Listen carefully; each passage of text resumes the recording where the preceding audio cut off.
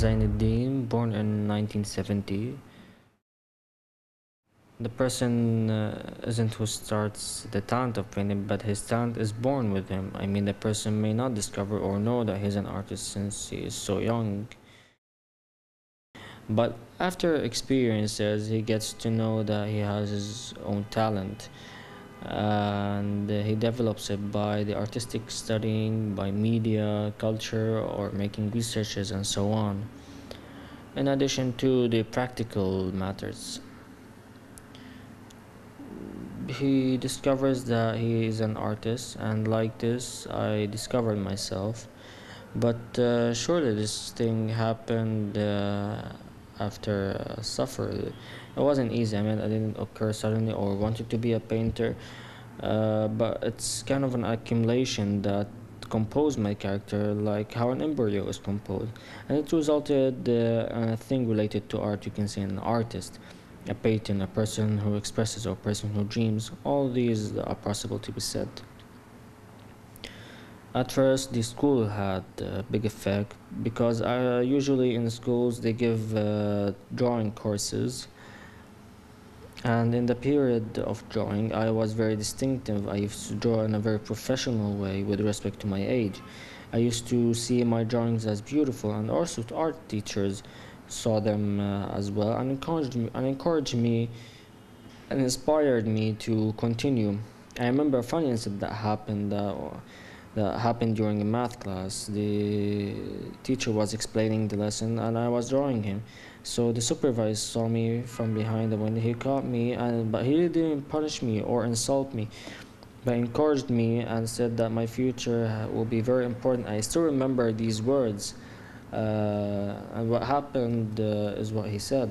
In general, the only thing that people know about painting is that it's a kind of work to earn money, or a hobby that is just for fun, but because the person likes it. As for me, I try to gather the two things approximately. The story started as a hobby at first. It started by few experiences, and then I started to evolve it step by step until I discovered this talent. I was working in a restaurant as a waiter. I mean, my career was so far from art. I used to supply food to people after finishing my work. I used to go and start drawing, and then bring my pictures and drawings to exhibit them in the place that I worked in. So when the customers used to come, they started asking about the painter. The the classy strata of society started to come there, and they started to ask about who's drawing these, because they understand the meaning and appreciate these talents. They asked the manager who is the painter, and he led them to me. All this gave me an inspiration to be creative more and more, and to evolve this talent. Another thing, after that experience, I was still in my secondary level. I crossed the second section, our classes, to baccalaureate, and then I entered university. I told my parents that I should complete in the domain of drawing and painting, because my talent was already here and I should go ahead. But surely my parents rejected. They didn't like it because in their opinion drawing isn't a way to gain or earn money to live. They told me that I should be a doctor, an engineer, or in the domain of industry or any other thing. I studied my first year around the 90s, and then got engaged and left university. After 9 years approximately, I came back to studying and continued. I was married and I had children after I completed my studies. The 9 years that I stopped gave me more strength and evolved in the domain of painting. And when the artist enters a relation, his whole life won't be his anymore, it will be for the other person. During the Israeli invasion in 1982, I was around 12 years old. I was young when the invasion happened. In school we used to draw things related to this, like drawing a barbed wire or a flower that's bleeding, or resistance sitting beside a rock, or striking a tank by a base 7. All these ideas were due to the launching of the resistance against the enemy, but way because they affected us since we were very young. Our parents raised us on them. So these things affected my drawing, my artistic journey. It didn't affect me only, but also affected the whole of the society. Uh, I was tried as much as I can to express through drawing and things that happened in relation to the invasion and the suffering and oppression that we faced, which inspired me more and gave me more strength to be creative and produce beautiful artistic things. Drawing, painting in general, is something that originates from a deep emotion in the human being, who expresses it by scratching maybe, or by placing a black color in a white point, and it all depends on the thing, what he's feeling. The more he feels, the more he expresses. As for the issue of Ahlul Bayt, I worked in something that's related to Islamic letters. Islamic letters is very beautiful and superior art, and approximately it is considered as a modern art. Unlike old Islamic arabesque or art that were symmetrical to each other and repeated, a lot of artists worked in this art in Lebanon. They were creative and produced an artistic school as well. As for Karbala, it affected me since I was in school. Each year in Ashura, I was asked to draw things related to Karbala because I was the most clever in class and the school, and drawing, I mean. And these things affected my character the most were the condolences weights that had been made and the stories that had been told to us. When I used to attend the Wade, I was being so effective in expressing my ideas and feelings in an ambiguous way. A lot of painters drew about Karbala. They drew the horse and the arrows, they drew the sabaya, they drew al-Abbas beside the river. In other words, they drew Karbala incident in so many different ways.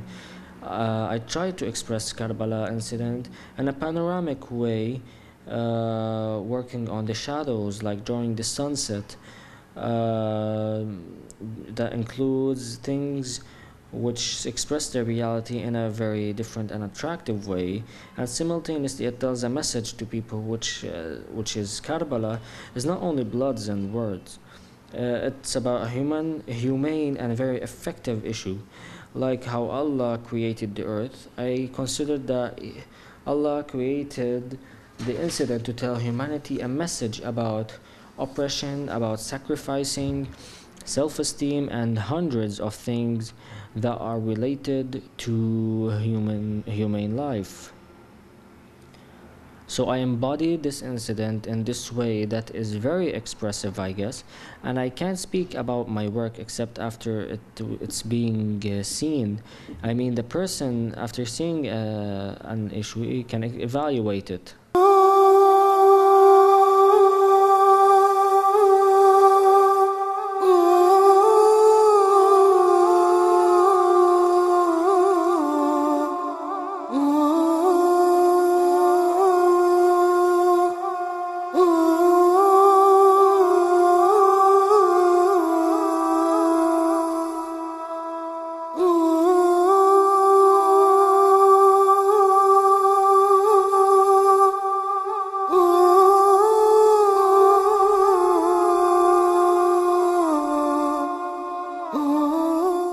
As for the technique, the materials that we use are the acrylic and oil paints, oil colors, and in the panoramic that I talked about, I tried to work it in a graphic way.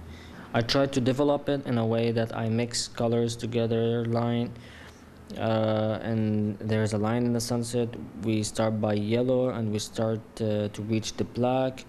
which is a gradual coloring, and dark lines is broken by the sun ray. And so we use here soil colors like red, which is blood's color, and also we use black, which resembles oppression. Of course you can't use colors such as pink and green, so I tried as much as I could to work in colors that reflect the grief, which expresses the whole incident. The color for me is a breath.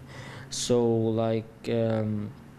how human beings breathe and drink water to stay alive, the colors are the same. When I hold a paintbrush to start coloring, I feel that I start loving life. I feel that I'm giving something related to human creation, which is created by Allah, because Allah created us and granted us the brain, the talent to be creative. So colors are very important matter to me. Karbala incident in general tells us about the oppression that Ahlul Bayt suffered from, and especially Imam al-Hussein, peace be upon him. It's a huge oppression. There is something called patience, which is that Imam al-Hussein and his family. So when the painter wants to draw a panel, he has to be patient, so he can't draw it so easily. That's the patience of Ahlul Bayt. Their suffering and sacrificing affected me a lot, and let me embody this character in my way, which is as a gradualness of ideas like that of colors. I embodied the whole incident from the moment it started until it's finished. I'm a democratic person at some point. I'm with the freedom of expression, but this freedom, when it's about religious shrines, it has red lines, it has limits that we can't cross. I mean, regardless of how much a person is democratic, civilized, or with freedom's expression of freedom, when it's about religious symbolism that are related to prophets, messengers, and so on, he should stop, because here we start going to taboos. So surely I'm against it, and I'm preparing something related to this subject, which is called the contrary war. I will start as much as I can to transmit an opposite idea via Facebook or social networks in my work. Maybe I'm nothing in this domain, but each person does what he is supposed to do in life and transmit a message that only Allah knows where it will reach. So the important thing is that I'll do my duties in this issue and won't let anybody deform me and my religious rights. And surely by drawing, a person can transmit hundreds of messages, and when they draw things that humiliate our prophet, I won't reply by drawing the same things that insult or hurt their religion, but I will try to transmit my message by a sentence, maybe a status or an electronic word that they are using against us via the Mossad, the Zionism. I'm not against Jewish, but I'm against which transformed it to Zionism. This is a very long subject and debate, so I'll try as much as I can to transmit a message in my own way. So I won't be able to express these things that I'm going to do, regardless of how much I talk about it, unless when they are shown and touched. I can surely express by art and drawing, where a poet can also express by words, and the journalist can express and relate things to his own career. Art is branched a lot, and I mean that it can be limited in a specific corner, and graphic art in our becomes a modern art that can develop it like how we want and flexible like a dough. I moved on to work doing things related to mosques, like doing arabesque and drawing letters, and other things that are related to decorative paints like sites juggleries. For example, we draw or we write holy names of Allah as if they are written in a 3D technique. This art is applied in many mosques in Beirut, and now we will apply it in Iraq, inshallah. There is more than one project that will work in order to develop the Islamic mosque and to get out of the arabesque, move on towards a more modern art, decorative art. The artist shouldn't only draw, right? He should also be educated. He should read lectures and learn foreign languages in Lebanon or any other Arabic country. He should transmit a message, which is that the Islam culture, or Islam in general, is very superior religion and not a terrorist religion. The terrorism was detected due to Zionism. Islam is a very superior religion. It is the religion of forgiveness, and when Allah sent down Islam, He sent it for forgiveness, beauty, and pure issues, and for humane values, not for terrorism and murder. Of course, I'm able to transmit my message through art and drawings. I draw panoramics, I draw wallpapers, and other matters, and I generalize them by Facebook. I may make wallpapers on boulevards or beside bridges. So in general, the painter expresses through his panel or images as well. So when people see his drawings and understand his ideas, they will be able to understand the story of Ahlul Bayt and how they suffered. This is a message by itself. And as for the oppression of Ahlul Bayt, there is only one thing that comes always to my mind. It is an idea that is all about three colors: white, red, and black. That's it. I will explain this to you, and if you can see it through my work, I don't mind that. Red is the color of the striking blood. Black is the color that resembles the dark line which passes over the blood. And the third most important is that the blood does not fall down to the ground but ascends to reach the sky. And this resembles when the martyrs die, his blood ascends to the sky.